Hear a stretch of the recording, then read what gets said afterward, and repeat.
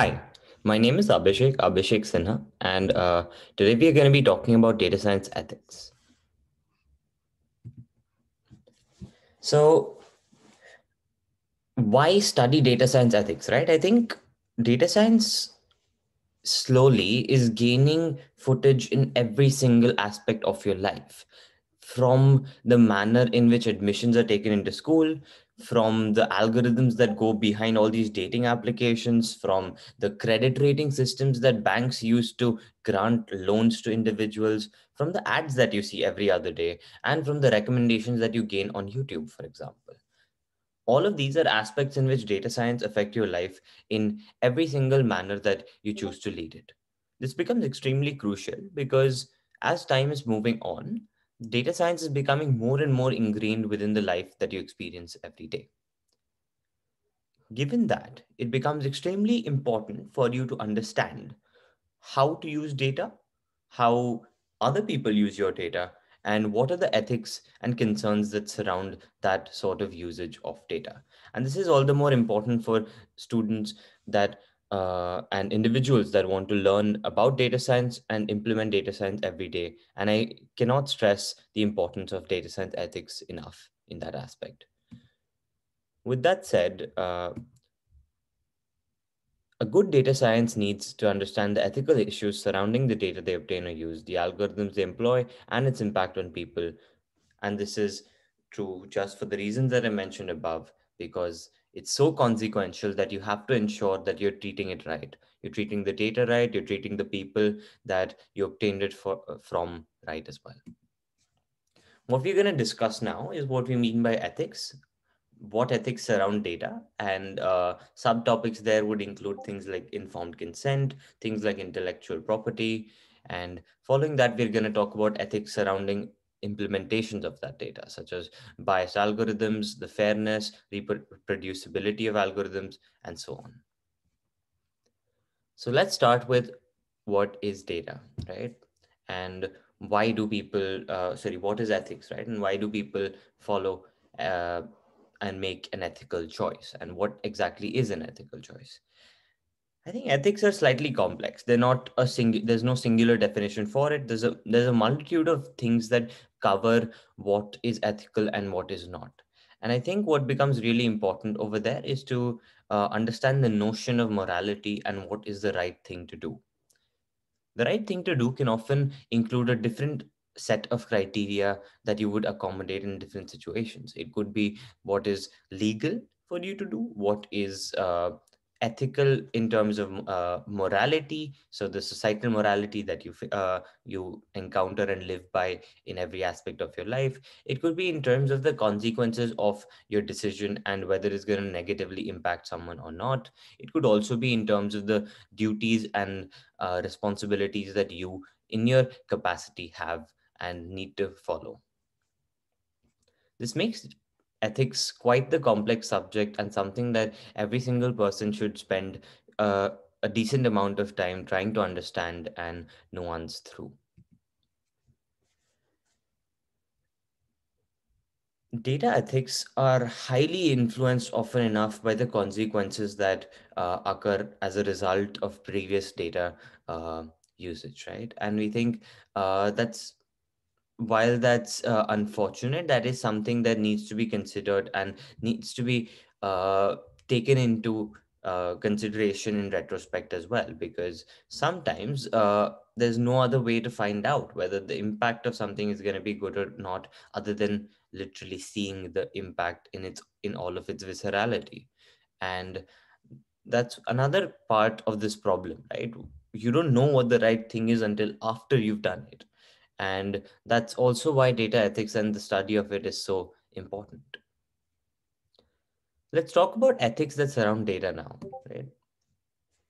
I think there's a couple of core principles that are involved in data and govern ethics surrounding data: autonomy, informed consent, beneficence, and non-maleficence. What do these mean, right? Autonomy refers to the right that every individual has to control their own data and the data that has been taken from them. Informed consent refers to uh, The explicit consent being obtained from individuals whose data you're using. Beneficence refers to the right that individuals have that the data that's been obtained from them only be used for their benefit. And non maleficence is essentially what goes hand in hand with that, right? That it's not used for harm. This brings us to subparts of that, right? So data collection.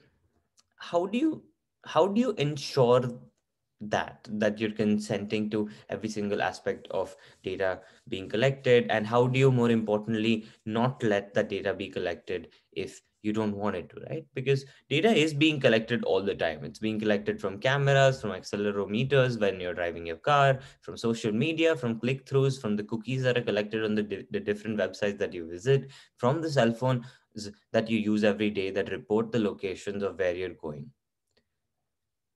What's really important over here and how you can control things is by actively making sure that you're involved in the process of this, and you're actively giving approvals slash taking away approvals when you don't want to provide the data. This is true for any of these aspects as well, right? So for example, when you talk about cookies and websites, more often than not, every single website has the option for you to clear cookies, and for you to not allow cookies to be collected in the first place. This might often limit functionality, but this is a trade off that you would make in that circumstance.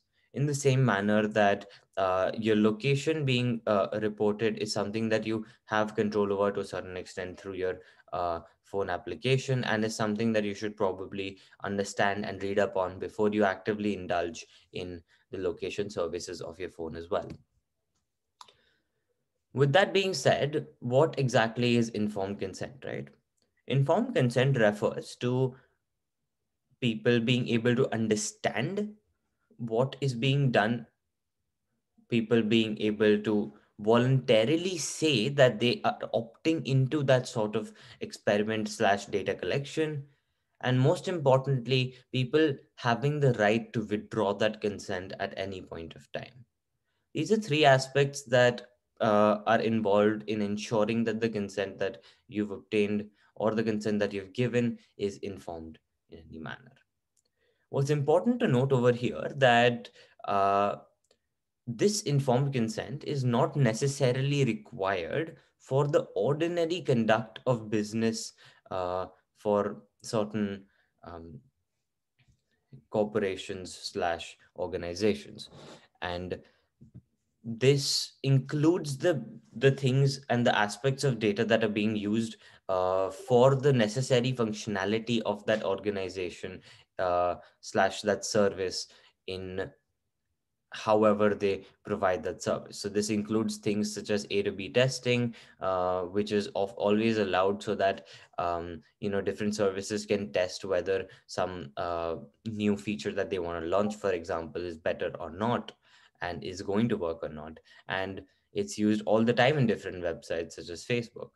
But often enough, this is a very fine line, and it's very difficult to define what the ordinary conduct of business is, especially for these large companies that tend to change what the goal of their company is slash the mission statement of their company is from time to time, and are fairly dynamic in uh, the kind of work that they do.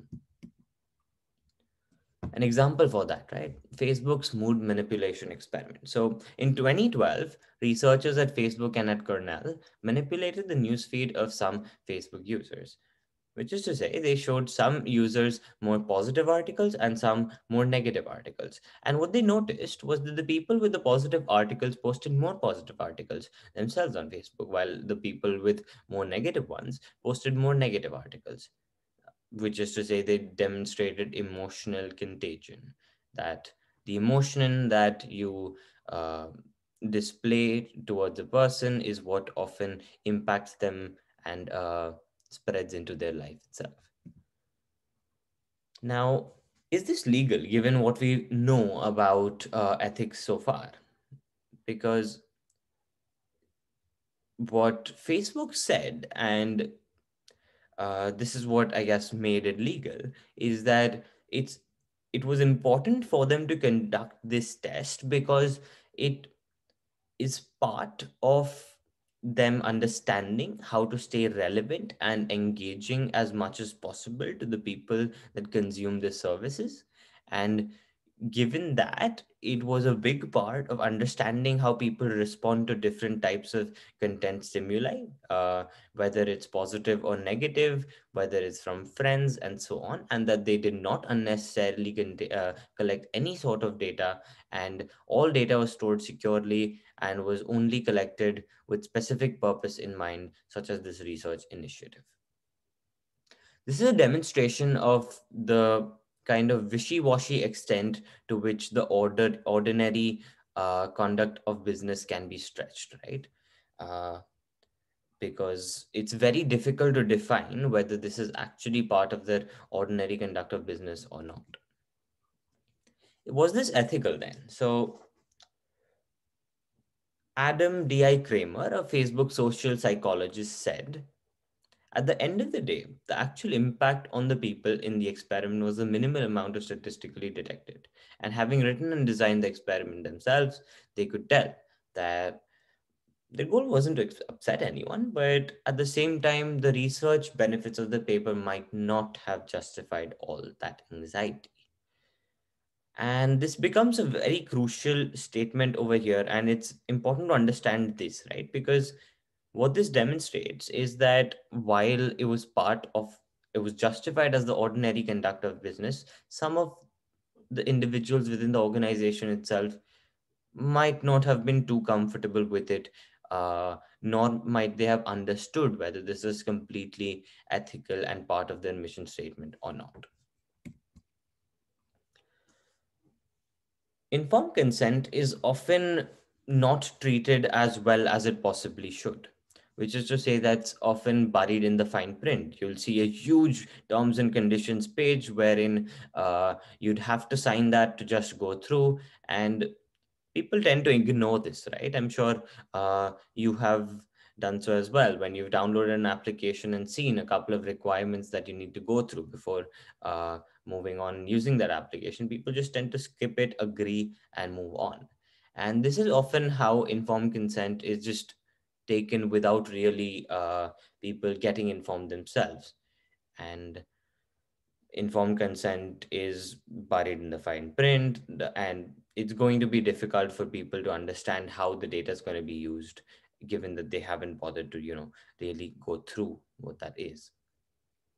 So these are a couple of concerns therein, right? Informed consent is buried in the fine print. Data is often collected first, the experiment comes later, and how the data once collected is going to be used is very difficult to control, right? Another example. So, OkCupid experimented with its customers a while back, which what they did was they took the compatibility of scores of people, they adjusted them, told some people that they were high and told some people that they were low when they were actually the opposite, and just saw what how this played out. In the same manner, another experiment was when they suppressed the photographs of some users so that they could not see the pictures of potential people they would meet. And what they noticed was that uh, people had longer conversations until photos were restored. Is it right for them to do something of this sort? Was it ethical? Was it legal? These are questions that are asked all the time, but most importantly, you need to understand and remember that every single day you use the internet, you're subject to experiences, experiments, and tests all the time. And you've probably been through hundreds of them at any point of time without even noticing. This includes things like Google rankings, this includes things like Facebook A and B tests, and so on. Intentionally lying to you, such as this one, would be something that some people would definitely consider edging the line and being slightly socially unacceptable. Intellectual property. Intellectual property is extremely important of an idea because it's the protected property of individuals, and it's important to understand what it is, so especially so that you don't violate it uh, here and there, especially when you don't have the intent to do so. Patents only protect implementations and not ideas. And it's important to remember that. This means that the idea, for example, of a social network itself is not patented, but the implementation in the form of Facebook is. Artistic expression can be copyrighted. You can gain the exclusive legal rights to print, publish, perform, film, or record, and authorize others to do the same. Derivative work can be created with permission. You need to cite its originator, though, in which is how you give credit to the originator, the owner.